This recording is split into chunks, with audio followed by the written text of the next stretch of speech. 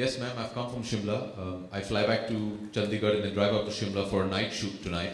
I'll finish the night shoot and 6 o'clock I'll drive down to Delhi and take a flight to Cannes. Aishwarya and I are hosting the Amphar dinner, which is Cinema Against AIDS. That's on 22nd night. I'll finish that, drive to Nice and take a flight back to Delhi and then drive up to Shimla again.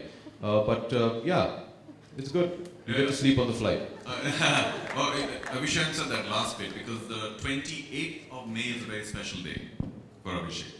That's when he gets to sleep a bit. But Ronnie, I know that you are on mind because I know that also is such an important initiative apart from picking up players during the auction and the Pro Kabaddi League.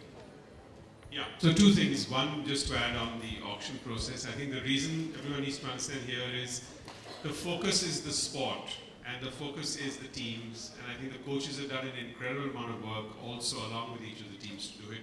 I think the other part is Mashal has really organized this in a very good manner in which there is an overall ceiling, and therefore that also helps the entire way in which everyone balances it, because again the focus is back to what is the team and how do we balance it off. And the first 2 years is very, very important that we have 8 balanced teams, and I think that's really the critical part.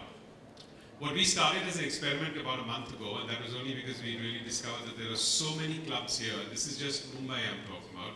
You go to Raigad, Ratnagiri and parts of Maharashtra, the volume of the people who play Kabaddi goes even more.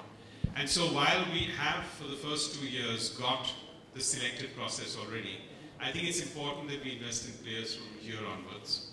So we are actually having inter-club tournaments on weekends at various places in Mumbai, and then we'll move that around to Maharashtra to spot 4 people who we think can come into our team next year and the year after that.